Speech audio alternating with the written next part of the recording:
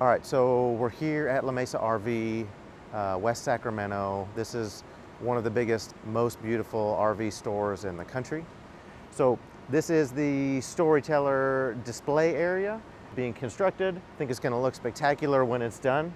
And we have some Storyteller modes here, and I kind of wanted, in the last video, if you remember, we were at RVX and the vans were new and I really hadn't been in them. I knew what the features were, but I really didn't know how some of those things would impact the experience of riding in it.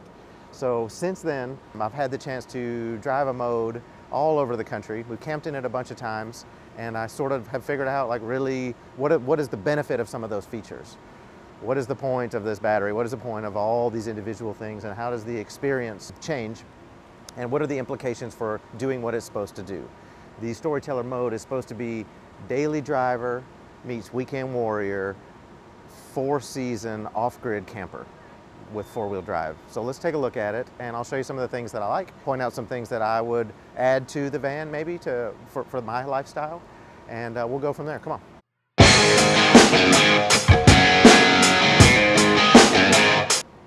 All right, this is the 2020 Storyteller Mode 4x4, and they have them in stock here at LaMesa, and because it is a actual certified RV, that means this thing is going to qualify for 20-year financing, and you can write off the interest of a second home, and you can insure this vehicle like an RV. So there's some neat things that happen on the outside. As you know, we always use the shortest wheelbase Sprinter, and what that means from a practical standpoint is it goes into any normal parking space, which is great. It's bigger on the inside, but pure physics tell you it is not going into a parking space. So if you want to pull into a bank, or you want to pull into a restaurant, or you need to get to CVS, there's no drama around this vehicle because it will simply go into the parking space. You go in like a regular civilian, do your business, and you can leave without a lot of thinking about parking across the street and walking over. Now, with that, you do compromise a little bit of space on the inside. I think Storyteller's done a pretty good job. It's 35 cubic feet of packing every millimeter of something that actually adds value to the experience. So let's look at a few things. Let's just look at the outside real quick because you get an idea of what you've got. So 4-wheel drive, that means you get a 6-inch lift. We have some custom rims that look pretty good, and everybody's really happy with. They're low rated, way higher than the factory wheels. In there, that is the, of course, stock Mercedes suspension. And as we were talking about a little bit before, we have also experimented with a full Fox suspension, which is a great thing. The factory can't add it, but it is something available on the aftermarket, which is really neat and adds a ton of value in terms of braking and turning and ground clearance, but also just makes the vehicle feel a lot lighter. It's really, really planted like this, but it's super planted with the upgraded suspension. One thing of Mercedes, this is a 2019 Mercedes chassis, and it's a 2020 Storyteller. And they really did a job. I don't know, we may see this better on the inside later, but they really did a beautiful job with the current generation Sprinters around the steering wheel and the controls. It has full 360 cameras, bird's eye view cameras, adaptive cruise control. It has every safety feature, and they did a lot of interesting stuff around the sort of electronic sway control for like if you're in a crosswind. There's electronics that will take over. Mercedes has really stepped up their game in terms of the fit and finish and the sort of luxury side. Because, you know, always remember with these vans, John, it was originally designed to be a work truck. You could be a painter, or you could be FedEx or Amazon, and this is the same basic van.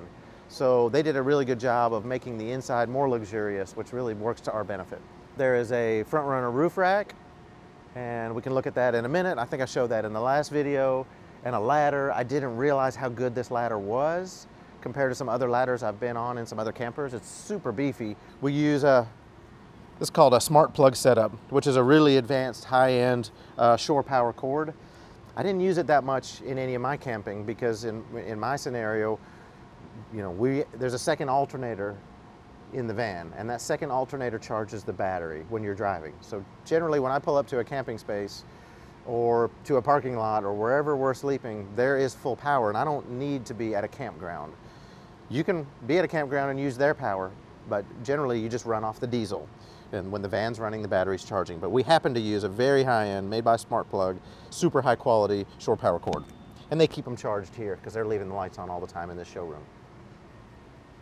Over here is the city water connection. So if you were at a campground, you would simply use their water, right? And you just use it like a regular hose. But if you were filling up your fresh tank, which is, it sits inside of the van, but it sits right over the wheel here for weight management. Your freshwater tank, you simply plug it in here and fill it up. So it's a very simple setup. Here's the flare. I think it's 4 inches on this side. Of course, in the mode, you sleep sideways. So on the inside of here, you see how it tapers in, John? So at the very back, I think it's about 6'4" across for sleeping. And at the very front, I think it's 6'2". It tapers in a little bit for sort of aerodynamics. Right now, one of the things we learned on the trip was how nice it is to be able to be flexible and to move things around. And that really kind of speaks to the mode concept. So the idea is, right now this van is actually in what's called work mode. This is the work surface on here. And what happens is, it's really simple. Oh, by the way, while we're standing here, it's 5,000 pounds of towing. I've towed a bunch with a Sprinter. We didn't tow on our particular trip, but it has a 500-pound tongue weight, and it is 5,000 pounds of towing with a 7-pin connector. So real quick, I'm going to show you, just while we're here, here's an outside shower. There's outside and inside showers, but here is your outside shower. Cargo lights, plugs, 12 volt.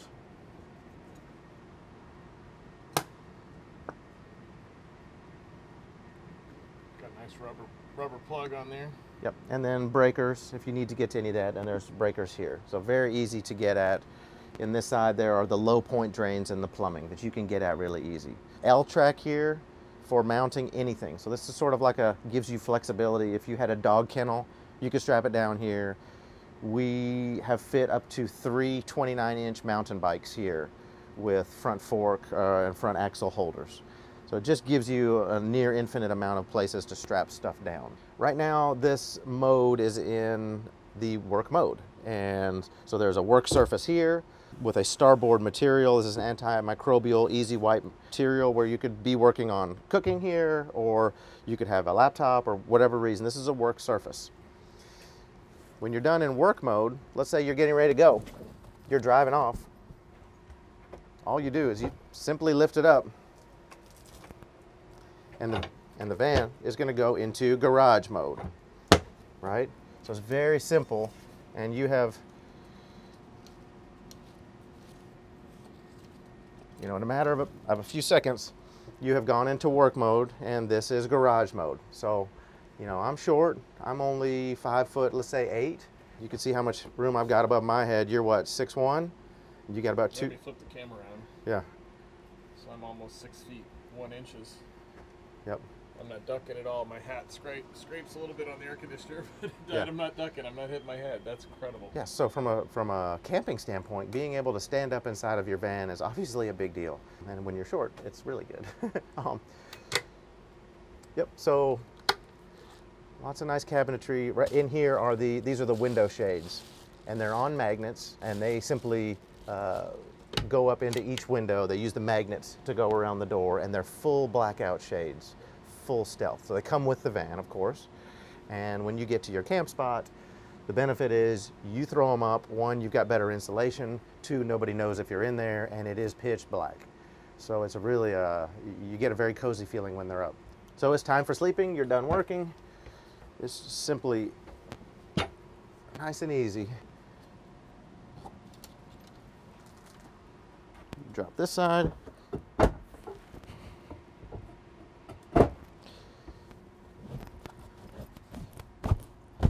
You drop this side down. There is a window here.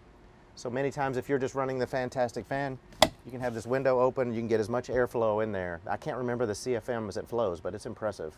Plugs here. Push button lights everywhere. And then I'm going to put this into bed mode, which is not very hard to do.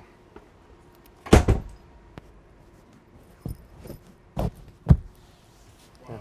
And there's your bed. So pretty simple. Again, that's about 6'4", I think, at the front. Lay on there. It's one thing to show it, it's another thing to sleep on. Yeah. So you can get a little idea. Again, I'm not tall, but there's a lot of room up here. And it's a pretty comfy bed. Of course, the air conditioner is right here, which is nice because you can have it blowing on you. There's various vents. You can have it blowing down. You can have it back. You can have it blowing forward, which is pretty nice.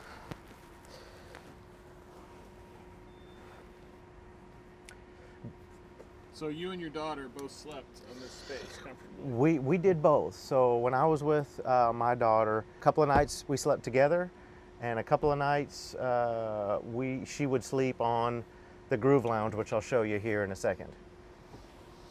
They're both pretty comfortable, but it just depends. There's hooks for things like garbage bags, you know, hooks over here. And by the way, it's machined aluminum or something. Right? Yeah, they're nice hooks. This is a port. The speaker's not in here, but there's a Bluetooth speaker here with USBs. But the speaker would sit here, and it's got a flashlight on it and it has a speaker. Here you have the microwave. It's a little bitty microwave, but I think it makes 800 watts, and it is awesome for popcorn. We ate burritos everywhere, but we got the good burritos. We were like the Whole Foods microwave burritos, which were awesome. That's just a nice thing. You throw it in there and you've got a quick little meal. Cooktop, sink, which is nice for just washing up, brushing your teeth, all that kind of stuff. More plugs here. And I'll show you the fridge, which can be opened from inside or outside, which is nice. If it's raining, you can access it just here, but it opens up all the way. So if you're outside, you can grab something from the outside. It's 2.7 cubic feet, I think. So let me show you, one of the neat things that Storyteller designed was, and I showed you the outside shower, but if it's cold outside or various other reasons, you might want to go inside. So this is called the Halo shower system. It's kind of neat. Look over here, John. This is the what we call the flex space. So you would, one purpose of it is you would step up. This is how you'd use it to step up and get on the bed. The other thing about it is that you can use it as a shower pan, right? So that's a plumbed shower pan, and we have 24 gallons of gray water underneath. Some people will use it as a cooler. They'll fill it with Cokes and ice, and that will just drain out into the gray tank. But it also serves as a shower pan. The commode, which is the portable toilet, sits inside of here as well. This one's still in the box, of course. Some people will set the commode, if they want to use it, they'll set it on top of the flex space to use it. It's pretty good. I think you get like 4 flushes. It's full of water, and you get 4 flushes. So it's not too bad. But let's go back to the shower. So here's the Halo system. Really neat, because one of the things, just while we're standing here, is we really wanted to maintain, it's a little bitty van, again, 35 cubic feet. So how do you maintain an open, airy feeling without claustrophobia? Yeah, and I think that sort of the design brief around this was, let's say you're showering for 4 minutes, or you have 2 showers, and that's like 7 or 8, 10 minutes out of the day. Do you really need this big box that restricts you otherwise, right? It's just use of space, and every pixel of this thing needs to kind of scream. So our guys came up with this clever idea. They call it the Halo system.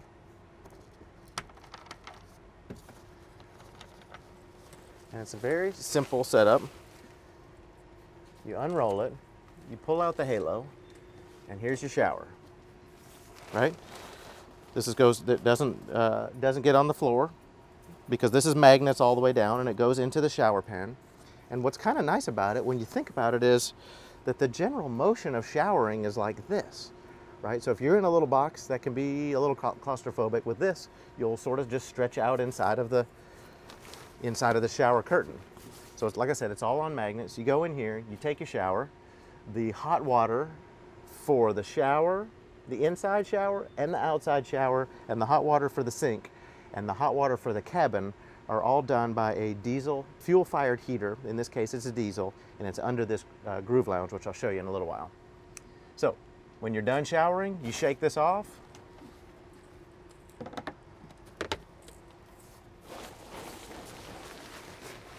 a lot of times people will just run this fantastic fan, which will also help it dry off. And some people do it a little fancier than I do it. Super easy to do. We most of the nights we were in like a national parks, so they had shower facilities, but there you go. And then it's gone, and it just looks like one of the cabinets. We've got this thing now, and Jay and I did a lot of this, because if you're just sitting there and if it's raining or you're playing cards, you can set it up like this to where you can see the other person and talk, and you could eat a little here or play cards or work on your laptop. So this is sort of like the dinette mode, which you can get a lot of use of. Seats swivel very easily. Nice table here. When you're not driving, you just remove this and there's a storage place behind this seat here. So you'll see additional windows here, button lighting everywhere. Up here you have your control panel, which I'll show you in a second, but I want to show you this because this is kind of where you spend a lot of time if it's cold out or in the evenings before you go to bed. All right, so I want to show you the Groove Lounge, which I think is one of the most clever things that Storyteller does. It took a lot of testing and it took a lot of time to develop this, but I think it's pretty unique for the industry. And certainly when Jay and I were traveling, it was nice to have a place where you could lounge, or if she didn't want to snuggle with me because she's a teenage girl, she would be down here. So they call it the Groove Lounge, and what it essentially is a 3-panel bed or lounge. So it's not hard to maneuver. When it's up, it has 2 seat belts, shoulder belts, and the reason we can put these shoulder belts on is because we tested this Groove Lounge to the FMVSS standard, which means they literally put chains at the top, they put a chain in the middle, and they put a chain on the bottom, and they basically pull it to destruction. So in our case, and the chains go out of the front, and it's just a crazy process to watch how they do the testing, but it gives you peace of mind because you're putting your friends and loved ones and kids on these things. And these shoulder belts and this system is rated to 15,200 pounds. What that means is if you could imagine in your mind literally hanging 2 whole sprinters from the seat before it fails. That's a big deal in terms of safety, and that tells you a little bit about what Storyteller does. So let me show you how it works. Right now it's obviously in the driving mode. You can bring this anywhere along here. Like if you wanted to, when this is down, you can lounge back and look at the beach, right? This panel comes off, right? So you can use it as like a lounge if all the panels were down. I'll show you that in a minute. But you can lay it flat. Oh, by the way, inside of here, there is a safe for any valuables that you have. And under this is the heating system. The fuel-fired heater lives under here. And you'll see there's a port here where the hot air comes out. Okay, so pretty simple. Reconfigure this side down. And there's your Groove Lounge. So you just went in a few seconds from a traditional bench seat to a lounge. And again, if the beach is out the back and you're looking out the back, you can raise up a panel to any height you want. You can put your feet up, or you can do it the other way. You can groove on it. You can do whatever you want to do. I'll groove on this thing. Let's groove. You know, you can chill here. You can read a book. Or you can lay it all the way flat and go to sleep. So just, you know, there's 2 seat belts here. It doesn't really sleep 2. It really sleeps 1. So that's how the Groove Lounge works, and it really gives you a lot of options. Good amount of storage here. This is all like soft close. You know, this is a real furniture grade stuff, generally not an RV grade. You'll see that. This is all soft close with really nice hardware and fitment. Yeah, these are actual wood drawers, no chipped wood. This is all hardwood stuff. We don't probably brag on that stuff like we should because we just think it's the right thing to do. I'll say this, we have spent a ton of time. We have what we call an NVH task force at Storyteller, and those are people who spend time on every van trying to make sure that there's no rattles and cracks and pops, and I think over time we'll become known as the guys who make the quietest vans. You're riding down the road and trying to make sure nothing's squeaking and popping, and it's a real trick, right? Because like we were talking about, every time you're rolling down the road with any camper, you are subjecting a home to hurricane force winds and bumps and earthquakes and everything else. So there's going to be some flex in the chassis, and you have to make some clever decisions about how you mount things and what kind of clearances you give them so there's no squeaking and rattling. None of them are perfect, but we're spending a lot of time trying to make sure that these vans are quiet and comfortable to ride in. All right, so here is the sort of the control panel of your Storyteller. It's all very simple. So the Volta system, and you see Volta here, it's primarily this. This is your state of charge. That's like the gas tank for your battery. You used it constantly the whole time. There is zero sort of battery anxiety or range anxiety because you can simply fire up the van. The van has a second alternator under that's attached to the main alternator. It's just mounted in there, and the alternator, as you're driving, charges the battery pretty aggressively. It's like an 8,000 watt alternator, and it's a 12,000 watt battery. So in an hour and 15 minutes, an hour and 20, an hour and 30, from all the way to zero, all the way up the battery is recharged. We never ran it all the way to zero. It has an enormous amount of energy in it. If you buy it from the factory, the standard Storyteller mode, you will have to monitor your own, and you'll fire up your van and you can run it to recharge the battery. But there is an aftermarket solution for a high idle and remote start. When your battery gets to a certain level, the van will fire itself up, go to a high idle, and it will run for an hour or until the battery is at 100. No, there's not on 110, but you would use that shore power cord, which is pretty common in any campground, and people have them at their houses too. That's right, and you can do an adapter. That's exactly right. Now we'll say this, so there is 100 watts of solar on the roof, and there's a port that allows you to hook up another 400 watts of solar. So you could get up to 500 watts on here. For me, I think my personal preference is just to simply to use the van for what we designed it for. It has the second alternator. It's nice. The battery, the solar does a great job of trickle charging, but it's kind of what it is. The diesel engine is so much more powerful and quicker way to charge the batteries. So, all right, so here's the Volta, and it's simple. It's just one button on, one button off, and it's a very, very efficient system. Here you can, it's basically one main button you would press is this one, because you can turn the inverter on or off. And it's not doing it right now because it's plugged in outside shore power. Let's see, so this is your the monitor around the tanks, right? Your tank monitors. There's 21 gallons of fresh water and I think 24 gallons of gray water. And this should run through a little procedure here. And the fresh tank is 86% full, the gray tank is not full, and that's really all you need to know.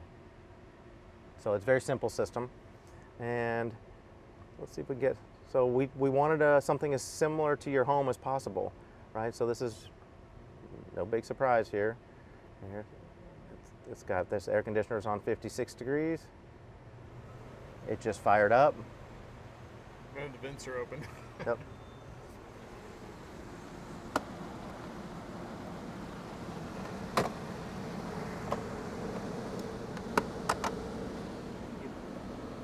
So.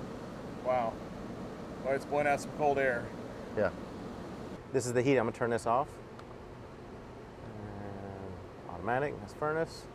We'll turn that off and that will shut off. This is the Rixson system, which diesel-fired heater that's under the Groove Lounge. And what it does is it taps into the fuel tank, the diesel fuel tank, and it sucks very minimal amount of diesel, and it heats the hot water and it heats the cabin. Super efficient, and it's pretty simple. You put on system, you put on furnace, hot water. See how it's kind of, the lights are blinking? That means it's firing up. It takes a little minute to kind of fire up. And it has to have a quarter tank for the Rixson system to work, but I think it's firing up right now. It takes a minute for it to sort of fire up. Those lights will quit blinking in a minute. So then you can either use it by the fan, right? It will blow hot air, or you can just use it for hot water. Okay. It's a pretty simple setup.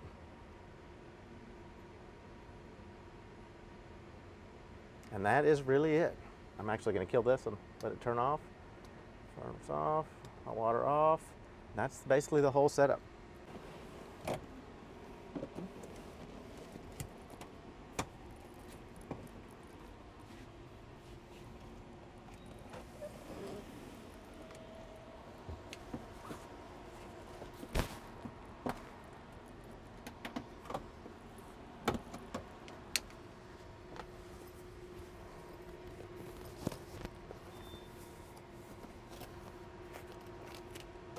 That's really it. This is the leg of the lagoon table. They call it a lagoon table.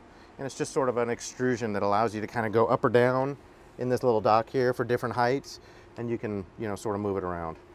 So I think this side goes on here, if I'm not mistaken.